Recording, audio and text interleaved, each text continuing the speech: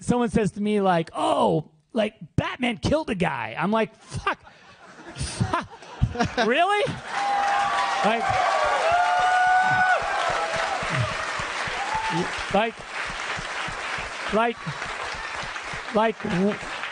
like, wake the f up. It's like, I'm 100% fine with it. It's a cool point of view to be like, my heroes are still innocent, you know? My heroes didn't f***ing, you know, lie to America. My heroes didn't, you know, embezzle money from their corp. My heroes didn't f***ing commit any atrocities. I'm like, that's cool, but you're living in a f***ing dream world, okay?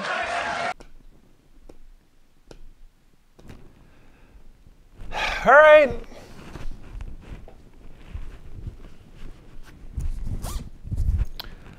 Let's do this.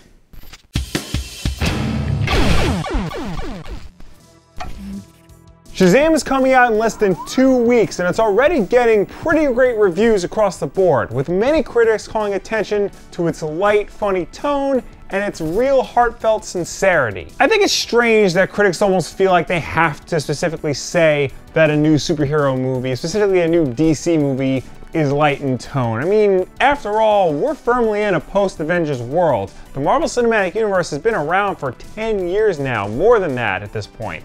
And the light tone of superhero films is firmly established by them. These films clearly define what it means to be a superhero movie in this decade, and the Marvel films are well known for being humorous and upbeat. Even the more serious films like Winter Soldier and Infinity War are known to have some good funny moments and a lot of exciting moments to go along with the seriousness. Remember, Infinity War is a movie where a lot of people die, and yet they still found time for Rocket and Bucky to do this.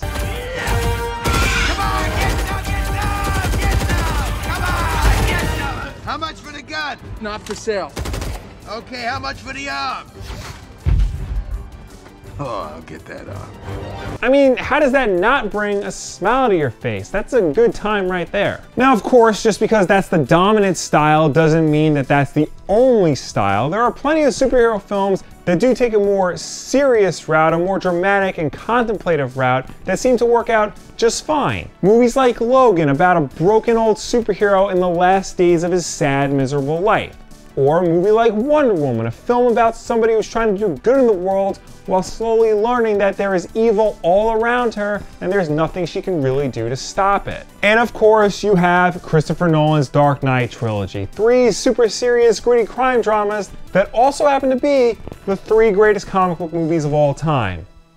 Yeah, even this one, guys. And of course, that's not to say that the more lighthearted superhero films are flawless in their own right. A lot of these movies, like Doctor Strange and even the well-regarded Thor Ragnarok, often lean a bit too hard into the humor side, often at the expense of the more serious and dramatic elements. In the end, it's all about balance. The best superhero films know when to take inspiration from the source material, take it seriously, and know when to get the big crowd-pleasing moments in, and also aren't that afraid to deviate when absolutely necessary. Throwing in a joke here and there doesn't hurt, but in moderation, and timing helps a lot. So what the hell does all of this have to do with Shazam? Well, I don't know if you know this or not, but the current DC Cinematic Universe is kind of infamous for not being very lighthearted. In fact, in the beginning, it is pretty safe to say that it was devoid of all levity, so to speak. Man of Steel, the first film of this universe, had some moments of levity, but is more known for being about a sad sack superhero and showing scenes of destruction and epic poses. Batman vs Superman, the second film of this universe, had 1 joke, maybe 2. The rest of it was all about a really angry Batman wanting to kill sad sack Superman, who was still very sad from the last movie. So these 2 films firmly establish that this is a very serious world we're dealing with. The heroes aren't just flawed, they wallow in their flaws. There really was this sense that there was no room for laughter or any sort of fun at all. It was really trying to push that this was a horrible place to be. In fact, the more I think about it, Batman's speech to Superman right before he's gonna kill him in Batman vs Superman really sort of is the whole mission statement, main idea of these films towards superheroes. I bet your parents taught you that you mean means something. That you're here for a reason. My parents taught me a different lesson. Dying in the gutter for no reason at all. They taught me the world only makes sense if you force it to. Of course, I should point out that this scene happens right before Batman changes his mind and becomes best friends with Superman. You're letting him kill Martha. Why did you say that name? It's his mother's name. Now, this version of the DC Cinematic Universe, or whatever the hell they wound up calling it, they changed the name like 100 times, didn't ring true with a lot of people. They did okay at the box office, these films, but a lot of people did not like them. And not just critics either, fans did not like these movies. Not all fans, of course. There is a significant number of people who do prefer this version of the DC Cinematic Universe. This more dark and serious, grim and gritty, no fun allowed version of men in their underwear beating up other men in their underwear. I mean, I don't get it, but whatever you like, man. Point is, this dark version of the DC Universe wasn't really working the way Warner Brothers kind of wanted it to. It wasn't universally liked by everybody. So, naturally, Warner Brothers decided to do a very quick course correction. Try to right the ship as quickly as possible and hope nobody notices. They took Suicide Squad, the next film on their docket, and one that looked like it was going down the same route as Man of Steel and Batman vs. Superman, and turned it into, well, Suicide Squad. But then in 2017, we got Wonder Woman. And while this film was definitely set in the DC Cinematic Universe, something felt different about it. Sure, the color palette was still kind of dark, the action scenes had a lot of slow motion, and the end fight was against a generic gray CGI monster, but the rest of the film was filled with this odd sense of hopefulness. This sense that the character you were watching was not only a hero, but actively wanted to be one. She didn't attack or destroy without purpose, she just wanted to do the right thing by any means necessary. And the film was not afraid to show its characters have some time to bond with each other, dance with each other, or even have ice cream, for God's sake. What do you think? It's wonderful. Yeah. You should be very proud. After Wonder Woman came Justice League, which, despite being an absolute mess, in tone, it was pretty much the exact opposite of what Batman vs. Superman was. It was almost like a comedy, if you will. Granted, not all of the humor landed very well, but, I mean, they had to try something, I guess. Yeah. Something is definitely bleeding. And then came last year's Aquaman, a film that continued the trend of being lighthearted to the point of turning the movie into a live-action cartoon. And it was all the better for it. I still can't get over how colorful Aquaman was, how unafraid it was to be weird and silly and nonsensical just like the comics are. For the longest time, I thought Aquaman was just gonna be a shirtless Jason Momoa, but seeing him in the orange and green costume and looking good was something I never thought I'd live to see. And now we have Shazam, which looks to be continuing that same trend. And finally, DC has carved out a nice little niche for themselves. Their movies are good as they've ever been, and they have a new style to them. They're not necessarily copying the Marvel style per se, but they're doing it in their own unique way. Wonder Woman, Aquaman, and Shazam are currently the best reviewed films in the DC Cinematic Universe, and they have many things in common. Yes, they are more lighthearted, but they're also standalone films. They don't really connect with each other or the greater universe in any significant way. But perhaps most crucially, this guy had very little to do with any of them. Yes, our old friend Mr. Zack Snyder, the director of the actually very good Dawn of the Dead remake.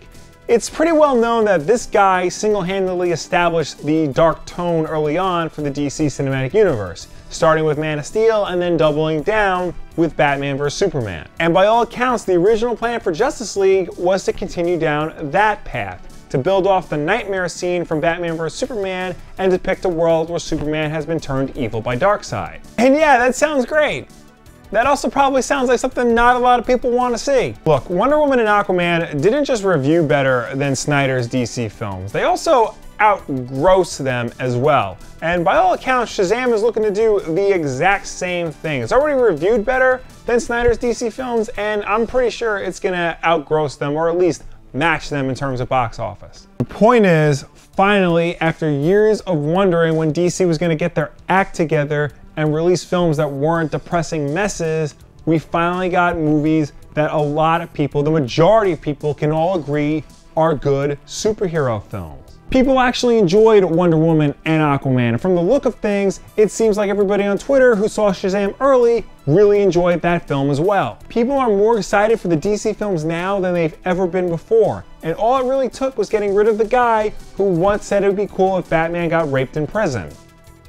Don't ever forget that he said that. So, no, Mr. Snyder, we will not shut the f up, because the fact that Batman and Superman kill people in your films isn't the reason why we don't like them. That's just a convenient shorthand for all the problems we happen to have with your version of the DC heroes. We just called you out on it and you got mad at us for calling you out on it. But you know what?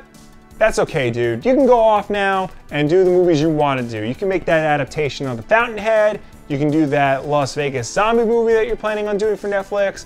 We'll be over here in the corner with the DC films the way we like them to be. Good. And with all that said, I know I don't have to tell you to let me know down below or anywhere on the internet what you think of the current state of the DC cinematic universe, whether or not you think it was better when Zack Snyder was running things. Zack Snyder seems to bring out people from all corners of the internet to get together and just fight with each other. So I know that's going to happen in the comments without me saying anything anyway. And before anyone says anything, yes, I know he has a writer credit on Wonder Woman, but by all accounts, Patty Jenkins rewrote a lot of that film, and his footprint on that was very minimal by the end of it. So really, that was Patty Jenkins' film throughout. And just a reminder, I own a lot of his films, surprisingly. Like I said, I really liked his Dawn of the Dead. His 300 was pretty good. Watchmen, I don't hate. You know, there's a lot of problems with it, but I don't hate it. I think there's a lot of good points to it.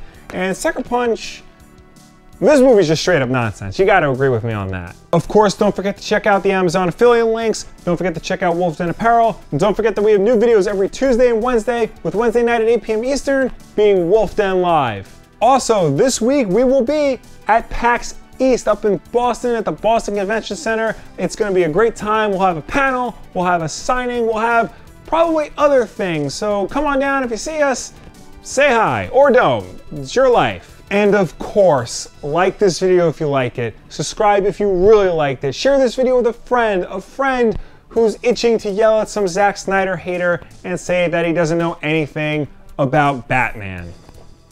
I don't collect these comics for my health, folks. Thank you all for watching. I will see you next time.